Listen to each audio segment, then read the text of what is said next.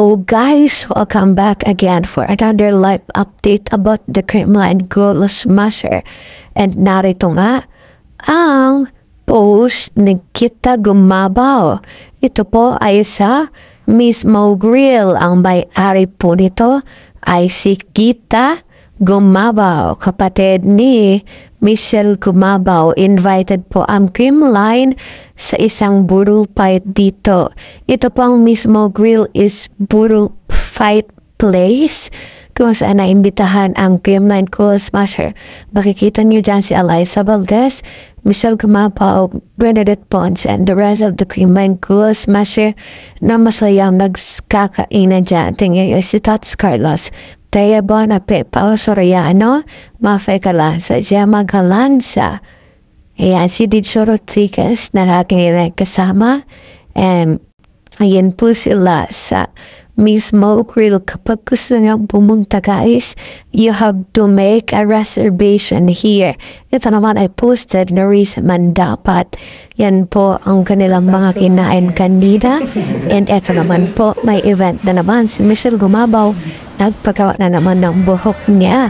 And moving on sa laro ni Gia Morado de Guzman na nasa Denzo Eribis in Japan. Ayan po ang kanilang warm-up before the game. Yan po makikita niyo yung setter, ang libero having their warm-up. Ito pa ang isa nilang libero ng Denzo. Yeah, ayan po ang mga fans ng Denzo. Loyal fans yan ng Denzo.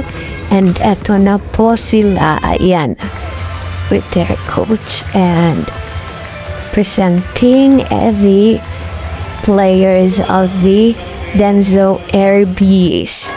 Si 31 Minami Nakamoto, and here's the high five Richie to Guzman. Tingnan nyo, pinapakilala na dyan ang first six, and yan, nakatalikod si Chia to Guzman. Yan, umapir na. Ayan po, number 15 ng Denzo, and is the play receive back set.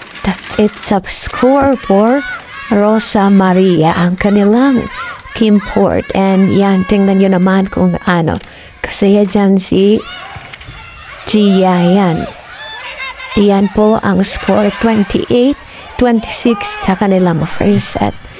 Tinapos po yun ni Rosa Maria, yan, with a powerful spike. Nakuha po nila against the Cats.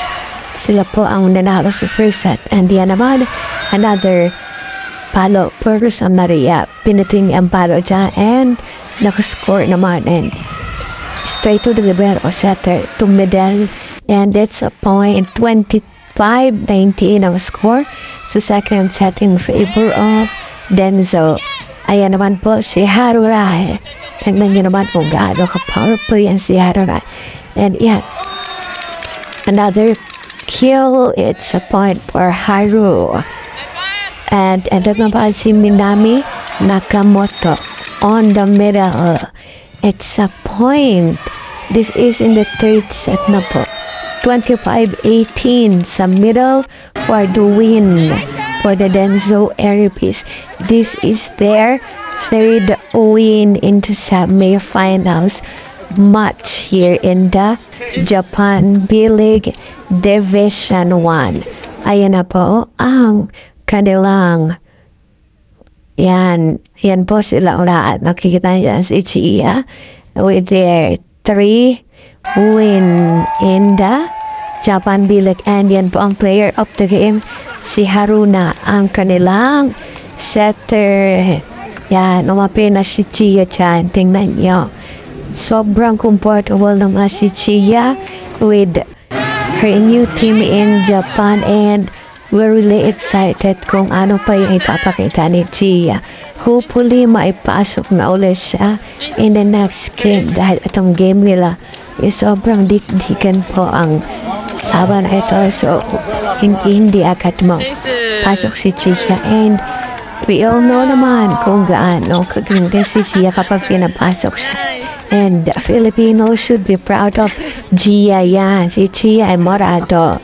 And ito po ang kanyang teammates. Number 5, number 15, number 4, and yan po ang Denzo.